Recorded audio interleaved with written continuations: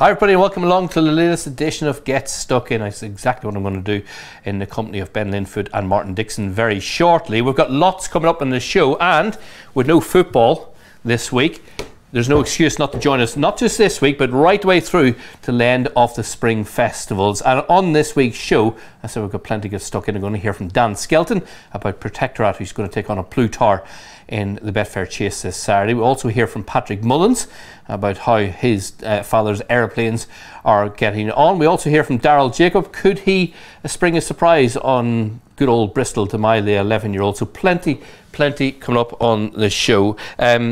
Welcome along. A Plutar certainty?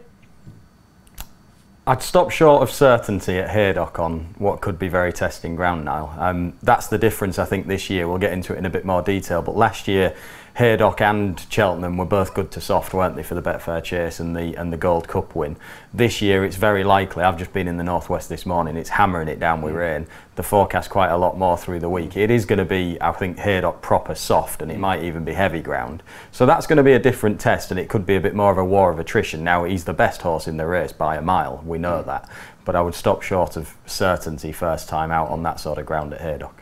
Ben, it's great to have him at Haydock. Great to have him last year. Great for the race. Great for Haydock that he went on to win the Cheltenham Gold Cup. Oh, absolutely, yeah. I mean, he was the standout staying chaser last season, wasn't he? Two really good performances. One in this race, where he absolutely hammered a Haydock specialist in Royal Pagaille, and then in the Cheltenham Gold Cup, where he put 12 lengths between himself and the field from the back of the last. And this was superb. This day, the way he travelled and jumped. There was a touch of the Corto Star about them, wasn't it? Because he's that sort of staying chaser that has speed, which is such a potent weapon, especially at Grade 1 level, and he just oozes class, and the way he ran away from them was brilliant, and it's great to see him here at Haydock. Hopefully he can do it again. The one thing why you might not say the C word, certainty, is he got beaten at odds on at Christmas last season. You know, what were the reasons, the excuses for that? Yeah, he's easily the best of them, as we know. As I say, the conditions at Haydock they're going to be very different to what we're seeing there on that VT, I think. So you just got to bear that in mind. But for me, you mentioned Corto Star, Ben.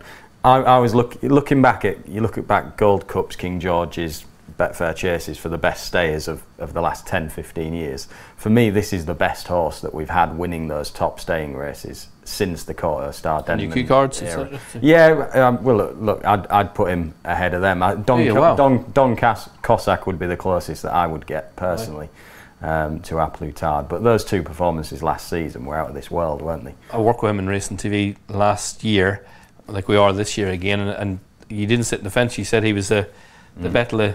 He was totally unexposed at the trip lane, and it's great to have, after Corto Star and Denman, you have a couple of quiet years to have a proper one that he looks at. Yeah, but you look at some of the, I mentioned those races like Tornado Flyers won a King George, Frodon's won a King George, Clan des Abeaux, Silviniaco Conti. They're good horses, but they're not in the league of this horse, are they? And even Bristol de Mere, with the greatest respect to him, he couldn't get near in a Gold Cup. Not many horses can kind of do what he's managed to do over a range of distances, different tracks. Like I say, it'll be the icing on the cake if he faces heavy ground at Haydock on Saturday, and he's still able to do that. Who's going to take him on? Well, Protektorat is going to take him on. Third in the Gold Cup. He was so good in Many Clouds last year. I know that's a grade 2, and it needs improving on. But Dan Skelton, the horses are flying along. Is he a player? I think he's the most likely one to capitalise if A Plutar's below form, certainly. When you look at that Many Clouds victory, even he's running the Paddy Power Gold Cup this time last year off a big weight where he ran a cracker in second, running on and shaping like he was going to get 3 miles. Of course, he proved it at Aintree, and he ran well. He ran well in the Gold Cup too. So I think he is the most likely. You can see him here chasing home A Plutar in third. I think his best form's probably 3 miles on a flat track, Protektorat. So that's one reason why I could perhaps get closer to the Cheltenham Gold Cup winner this weekend.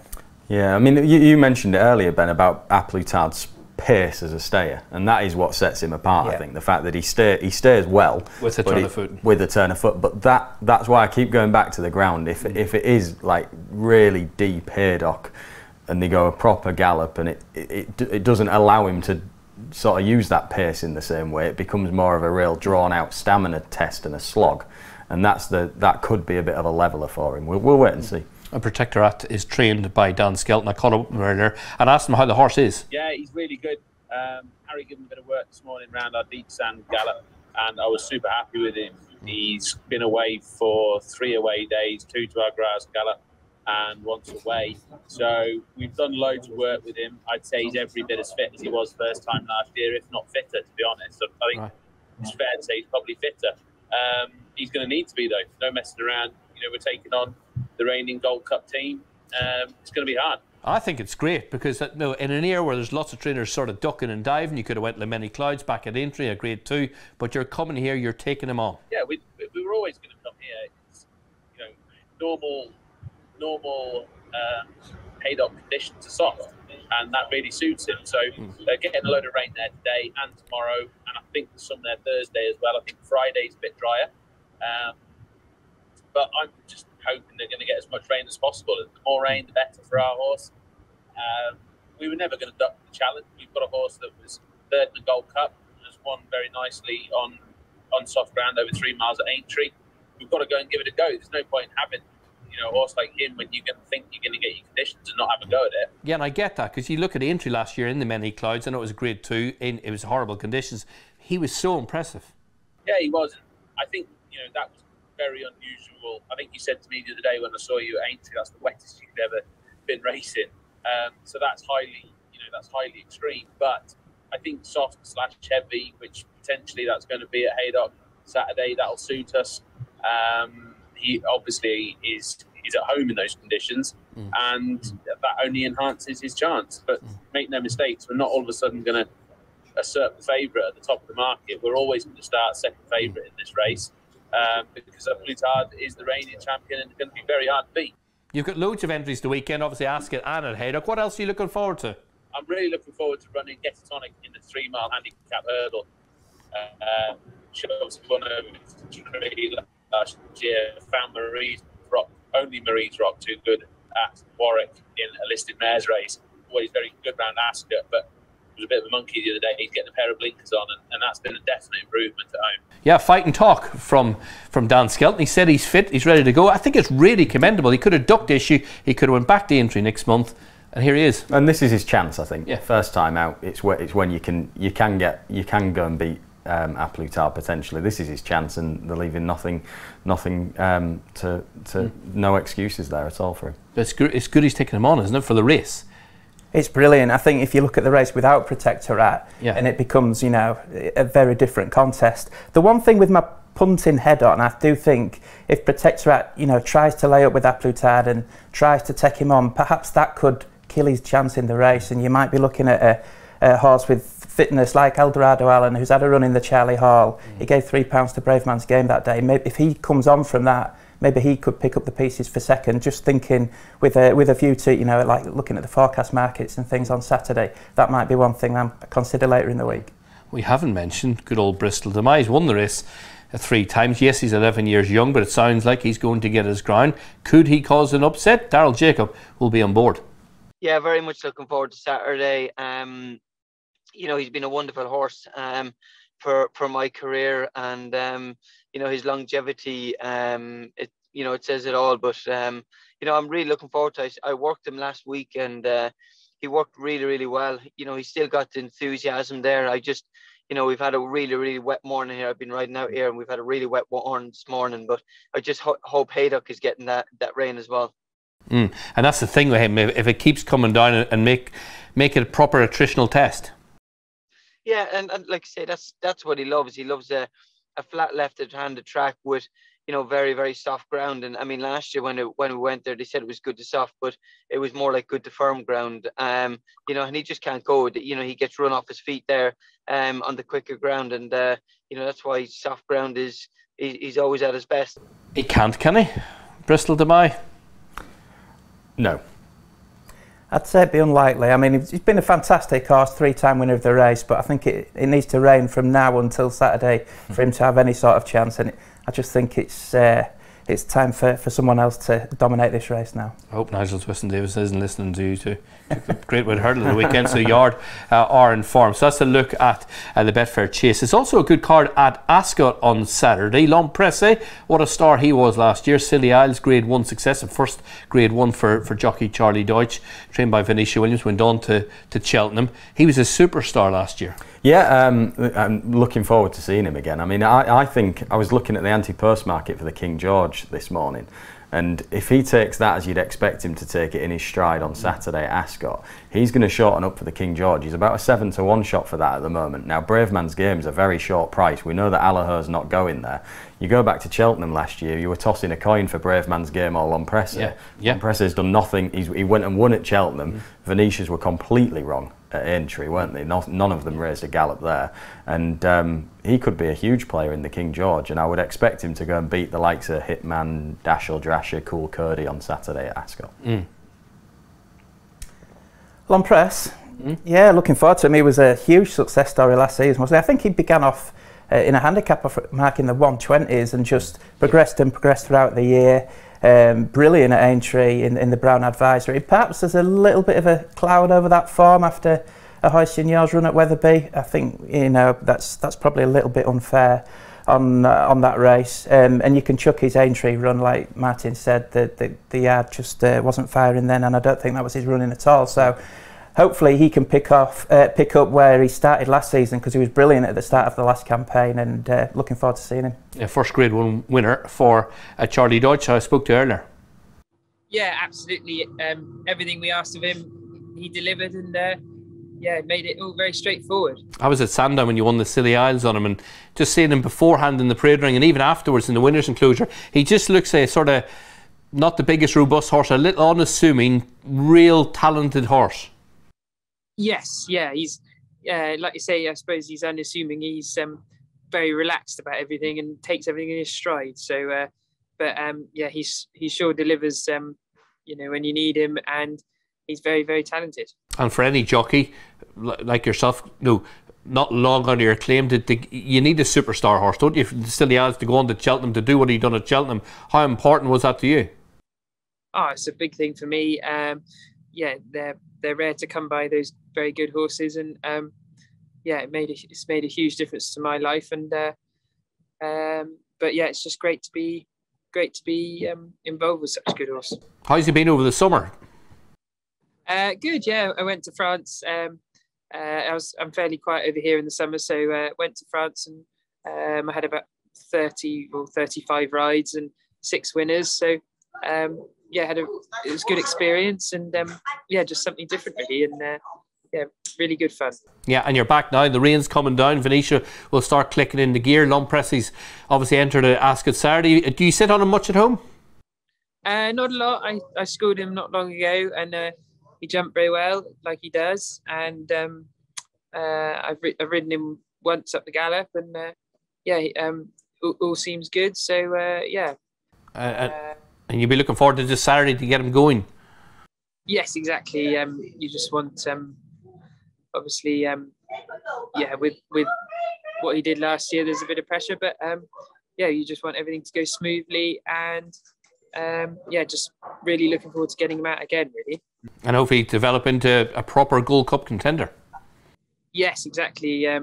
Obviously, he was against the novices last year, so this year's a real test, and yeah, you just hope that we can get into the races healthy and sound, and the rest is up to him, really. Also in the Ascot card on Saturday, will we see Constitution Hill? Will it rain enough for Nicky Henderson? I'm not sure if we will see him, but I want to take this chance to sort of, where is he? How strong is the 2 mile division? Well, it's exceptionally strong, isn't it? And he's adding to it massively. Look, it was, I think, the 2 mile performance of the season last year in the Supreme. He was seen to good effect in it, in that they went a proper pace from the outset, and it lined him up to run to a big figure because of the pace that they went. But in any normal year, John Bond would have been winning a Supreme Novices, and he went and proved that point really at Aintree on the back of the Supreme Novice second, and Constitution Hill came home 22 lengths ahead of him. I was actually stood at the last flight of hurdles watching the Supreme Novices with you, and they were walking, weren't they? But he obviously was the one exception. But it was a brutal race, and he dealt with it unbelievably well. He's a massive talent, and any National Hunt fan's going to be looking forward to seeing him when we see him again. You know, it's November. I don't want, but he can give the Sex Alliance to Honeysuckle. Do you think? I think so. Yeah, it'll be great to see it, won't it? But I think he definitely can. Sarja in there. We'll see him, I think, in the Morgiana this weekend. I know Constitution, you've always liked him. Warren, you and a friend of yours had him winning a point-to-point before he was sold for big money. The division's just so strong. It is. It's really strong, and it hasn't been, has it? It hasn't been the last few years. But Honeysuckle has dominated it, and it's great that it looks finally at last like she's got a worthy rival. And obviously, Timeform already rating him £12 ahead of Honeysuckle. So we'll see how the season plays out. I think it's interesting that Nicky Henderson is trying to start Constitution Hill out over 2.5 miles, because he travelled so well over 2, didn't he, last season, Matt? Yeah, he did. Do you think it's part of his education in trying to teach him to settle or something like that? To be honest, I think it is just that this is the best option for him, and he's wanting to keep his 2 mile hurdlers apart, because he knows that Epatant's grade 1 is the fighting fifth. And I wouldn't have any doubts about him stepping up a little bit in distance, because, as I mentioned before, that the Supreme Novices was such a brutal test. I mean, it tested stamina as much as anything. I wouldn't have any reservations about him sort of, you know, failing to cope with 2.5 miles. Do you know what really surprised me with that list? Vauban's not on it. Of the top 2 mile hurdlers? Yeah. Yeah, I think that's fairly standard for the juveniles, really. Yeah, but he's open to loads of improvement. He might be on it soon, Manny. I think he'll definitely be on it soon. I think it was a deep triumph. You know, Pied Piper. I know it's small steps so far, but he's already proved that. I think he's a horse Vauban at, you know, champion hurdle. I think he's for 4-year-olds. I know it's hard. Catch It, was he the last one? But but I think Delam was another champion hurdle winner. He was. Yeah. But I think he's a horse that could, if he stays sound, he could do a lot of damage, jumping and back in the flat with him on. It's shaping up to be a serious. I mean, hopefully they all kind of go down the path and it all goes smoothly for them leading up to the spring festivals. But if the likes of Constitution Hill, Honeysuckle, Vauban do what we anticipate that they might do over the next 4 to 6 months, then there'll be loads to some big races anyway, won't there? And some exciting races and matchups between them. Okay, we will be seeing in Ascot this weekend. Who knows? We'll know Saturday. And over in Ireland this weekend, all eyes will be on Punchestown on Sunday. Morgiana hurdle, and Willie Mullins, as ever, very well represented. I'm delighted to say that Patrick Mullins joins us now. I've got to sort these out, but it looks like Dad's got a stranglehold once again on it.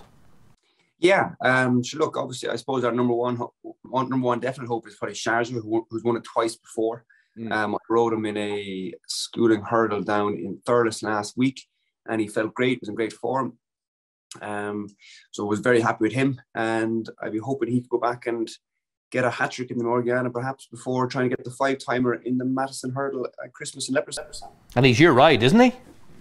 Yeah, it's really only himself and Billway are the only 2 horses I get to ride kind of year in, year out. So Rich very kindly left me on him after we teamed up in the Galway hurdle and Leopardstown at Christmas. So look, it's been a fantastic horse for me to win 4 hurdles at Christmas, to win a Galway hurdle, being second in a champion hurdle on him, and might have been on a different year we might have won. Yeah, he's the horse that I look forward to most every year. And for some reason you'll be different because your association with him, with your Hurricane flies and all the aeroplanes your father trains, he sort of goes under the radar, but you're just talking about his CV. It's wonderful. Yeah, you must remember he it was 5 years ago. He came down to the last in the novice hurdle, and there was a big shadow, and himself and Real Steel both fell. Whiskey Sour came through and win, and he was wrong about 6 months after that. He ran bad in Supreme Novices, ran bad in Punchestown, and it's hard when you lost that bit of shine, you know. And then he never seemed to run well at the DRF. But basically, in the last 4 years, Honeysuckle is the only horse that could beat an unformed Sharjah, and you know, there's a new batch of novices coming through, but they'll have to come and beat him before they can get to get the Honeysuckle. So it's sort of his champion hurdle, and obviously Leopardstown at Christmas again. But Vauban's in there. Do you think we probably won't see him at the weekend? Yeah, Vauban, you know, he's going to be a little bit tricky being a 4-year-old. You know, we're looking at maybe Esport Dallin, was the last 5-year-old, but a 4-year-old going forward, and he kind of sidestepped a lot of the bigger races, so we'll consider that as well. So we're not sure exactly what way we're going to go with him, but like I said, Espoir Dallin, I think maybe ran in Naas last weekend. Chalier was going to beat him, he felt at last, and then he went to Christmas for a 4-year-old hurdle and went straight to Cheltenham. So we might have to consider that kind of route as well, but there's no definite plan in Willie Land just yet for him. Yeah, well, you just make sure your horse gets there and repeats the dose. Patrick, good to catch up. We wish you all the best. Thanks so much, Niall.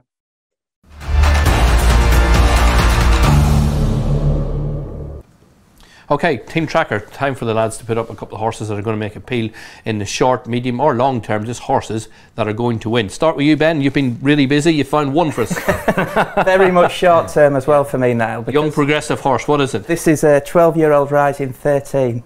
But I'm going with David Dennis's Indy 5, who ran a really good race in the Dixon and Handicap Chase at Cheltenham on Sunday in open company against younger horses, and he was still there with 2 to go. He was only 2 lengths down at the last, and he wasn't beaten far in 5th. And I think that dropping back into veteran company, this horse is going to win, because David Dennis has a superb record in veterans chases. He had Broken Quest second at Cheltenham the other day. He had Innisfree Lad, who's won veterans chases, and I think Indy 5 can as well. When he drops back into that company, he's still got all his zest for the game. So short-term tracker, Indy 5. Okay, keep an eye on him next few years. Even when he's 15, it might be worth keeping on side. Martin, any 12-year-olds for us? No 12-year-olds. No. Blenkinsop, first of them, won on the 3rd of November at Ludlow.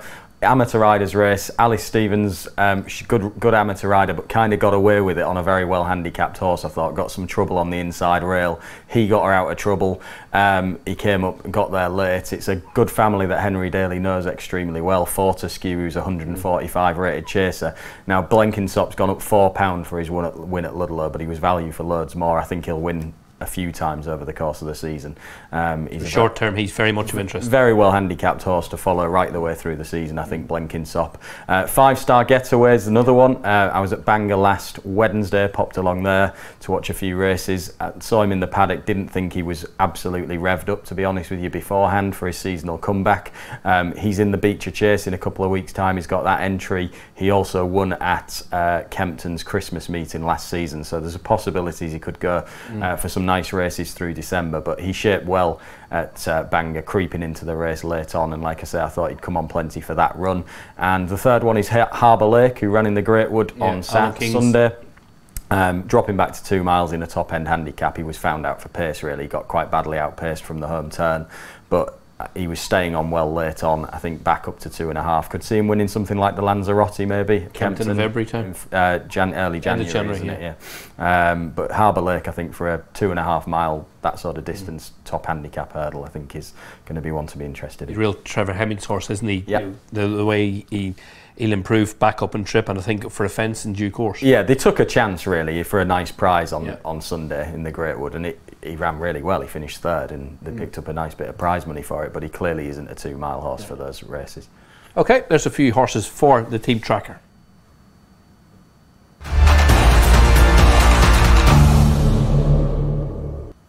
And the winner is this weekend. Give us a horse that'll win. I'll start with you, Ben. I'm going with Peking Rose, Niall, in the Haydock. the Stayers handicap hurdle, the old fixed brush, 225.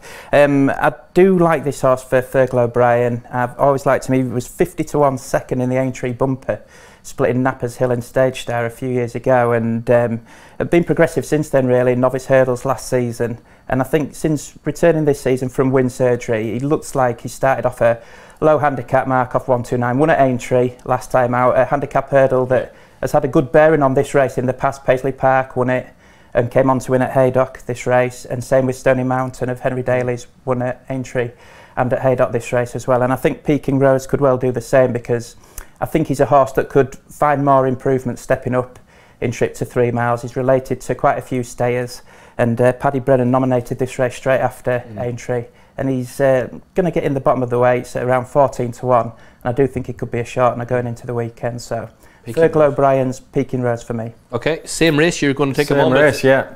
Again, just looking at something at a price that I think will run and will shorten up. Brinkley is the horse that I like for this. Now, David Pipes won it a couple of times this race. He won it with Gevry Chambertin, and he won it a couple of years ago with Main Fact as well. Main Fact is actually entered for Saturday's race. Just had a quick word with David this morning. He said he would need quite a lot of rain to fall at Haydock, but it looks like that's forecast. Brinkley is an intended runner there on Saturday at Haydock. He's a well-handicapped horse, Brinkley. He's down to 138 over hurdles. He won a Pertemps qualifier a couple of seasons ago off 140. He's a proper stayer. He loves soft ground, which I think he's going to get. And the Pipe Yard just generally this season, 42 winners already for David Pipe this season. Last season, in the whole of the year, he only had 47 winners. So it just shows you that he's operating at a much higher strike rate, many more winners, stable just generally in better form, better health, I think, than they were last season. And if you scratch off Brinkley's campaign last year where he went chasing, didn't quite happen for him, you know, and then he ended up running respectably on his final start over hurdles in February. If we go back to the season before, he's got a huge chance on the form that he was showing, and I think conditions will be perfect for him. Okay, albeit in the same race, two horses there that will hopefully shorten and will hopefully go very, very close to winning that valuable prize. That's Brinkley for Martin Dixon and Peking Rose for Ben Linfoot in the 2:25 at Haydock on Saturday. What else are we looking forward to the weekend? It's just it's a good card, isn't it? You know what? I love this. You look at the entries are down numerically, but you look at what we've got potentially anyway. Supreme Novice winner and Arkle winner Edward Stone's going to be coming out again at Ascot on Saturday. I think these Funambule Sevilla, who was runner-up in the Champion Chase, we could see him potentially at Ascot as well. Gold Cup winner, Gold Cup third, taking each other on in the Betfair Chase. There's loads of quality in Britain, isn't there, on Saturday? For all that the numbers are down in terms of, you know, what we could see some smaller fields. We're seeing some really good horses. I think the Betfair Chase, it's always a small field anyway, and for me, there's with the Gold Cup winner and the Gold Cup third, and then Frodon, Bristol de Mere, previous winner of the race, there's a load of depth there, and that card at Haydock year in, year out is really good. There's a good atmosphere there. It gets a big crowd, knowledgeable crowd as well, and look forward to it. Agree? Absolutely, yeah, loads of highlights to pick from. I guess away from the horses we've already mentioned, I'm really looking forward to seeing Hitman and what he can do second time out, because he was obviously second in the Old Rowan Chase at Aintree last time. That form's working out well, isn't it? Garlar obviously winning at Cheltenham at the weekend. He's got a couple of options, Hitman. He could take on L'Homme Presse at Ascot, or he could run at Haydock, but wherever he goes, I'm looking forward to seeing him, because I do think he's one of those Paul Nicholls projects that he's going to bloom at some point this season. And don't forget, there's a small meeting in Ireland the weekend, Punchestown, the Morgiana Hurdle. Looking forward to that. And there's a certain trainer called Willie Mullins. He's got a few fancy runners over the next few weeks on Sport and Life on Friday. You can catch up with his latest thoughts. That's us done and dusted. Ben, Martin, and myself, we'll see you soon.